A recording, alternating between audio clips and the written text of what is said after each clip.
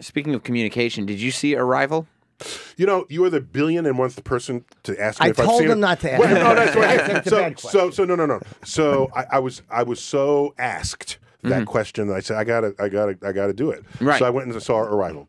And what did you- 10 days ago, and I was going to tweet about it. I was going to tweet a show. You want to be the first to hear my comments? I would about love Arrival? to. You want to be like the first? I want to hear so about it's a Arrival. fascinating film Yeah. that if you haven't seen it, it's aliens visit, and they have several spaceships that park basically in different locations around the Earth, and it's not obvious why they came or are they hostile. And of course, one lands in America. And in America, we shoot and then ask questions if you survive the bullet. So we're very suspicious of them. And I think the most suspicious countries are the ones who we know. They're the ones who we know other countries should be suspicious of us if we showed up on their doorstep. Right. I think it's a little bit, there's a mirror held up to us in that regard. But anyhow, so the military's out in full force, wondering do they have hostile intent or not. And they send a linguist and a theoretical physicist to investigate this new life form. And I'm not giving much away here to say that. By the way, if you have theories on this thing, you can give away the whole movie. I don't care. A feature of the film and the aliens' way of doing business is that time is circular to the alien. It's not linear. To us, time is linear. An event happens before another event. You don't go back to it. You keep moving into the future. We are forever prisoners, locked in the present, transitioning between our past and our future. So in Arrival, however, the aliens there, not only is their time circular, but so is their means of communication and their means of expression. So it's interesting to see what we have to do to wrap ourselves into a circular thinking in order to even have a conversation with them. So and now this is because It's an interesting exploration. It is. Yeah. It's Is there actual science to it though? There's some time travel in it, only because if your time is circular, you come back to where you started, and they have to address this in some way. Yeah. So, and I think any sci-fi movie that thinks hard about putting time in it is good. Is the science real? Is what I'm asking. You know, the alien's real? I know, he's just very childlike. So, just to be clear, when I tweeted about films in the past, I think I'm deeply misunderstood when I tweet. People see me as some buzzkill.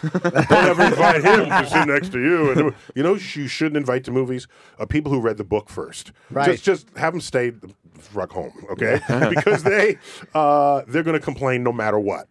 I mean, how many movies are better than the book? Hardly any. So I don't need you next to me telling me what was better. The than Shining the book. was better than the book. A couple, you know, and Gone with the Wind arguably was a really good movie.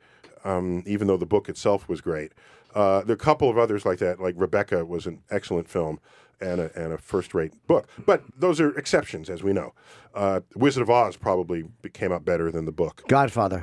Sure. So, but that's we're hand-picking them from the thousands of movies, tens of thousands of movies that are out there. So when I comment on a film, my goal, whether or not I achieve this, my goal is to connect you a little more deeply to the science that it got right and to think about the science it might have gotten wrong. And I'm not nitpicking. There are things that you got to invent just to tell the story. I give it to you.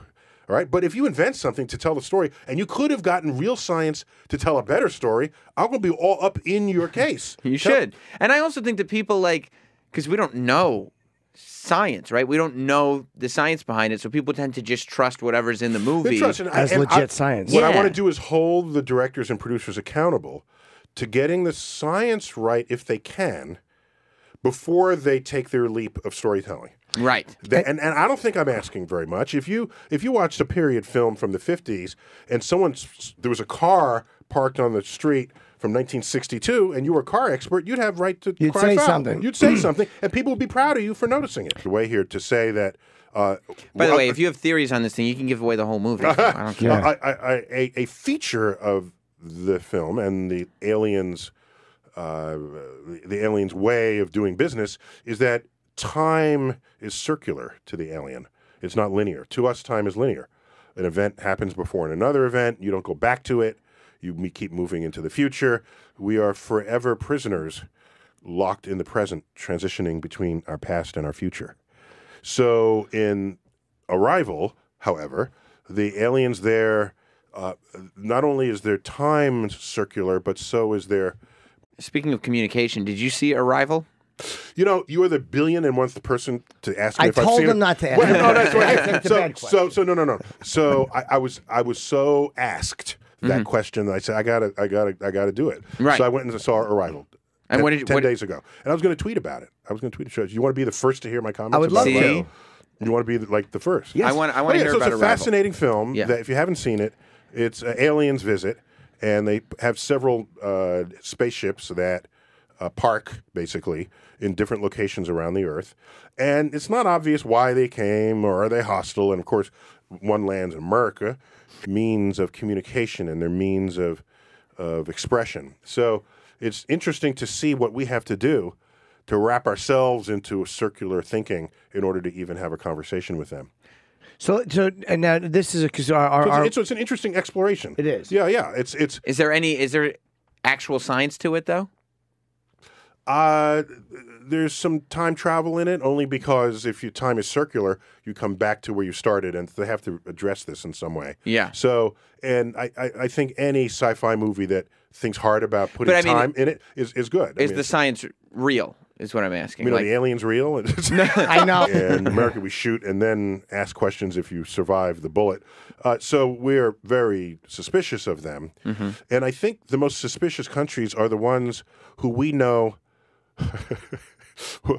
They're the ones who we know other countries should be suspicious of us if we showed up on their doorstep. Right. I think it's a little bit, there's a mirror held up to us in that regard. But anyhow, so the military's out in full force, wondering do they have hostile intent or not. And they send a linguist and a theoretical physicist to investigate this new life form. And I'm not giving much. Oh, he's just very childlike. So just to be clear, when I tweeted about films in the past, I think I'm deeply misunderstood when I tweet. I think people see me as some buzzkill. Don't ever invite him to sit next to you. And you know, you shouldn't invite to movies people who read the book first. Right. Just have them stay the fuck home, okay? Because they're going to complain no matter what. I mean, how many movies are better than the book? Hardly any. So I don't need you next to me telling me what was better. The than Shining the book. was better than the book. A couple, you know, and Gone with the Wind arguably was a really good movie. Even though the book itself was great. There are a couple of others like that, like Rebecca was an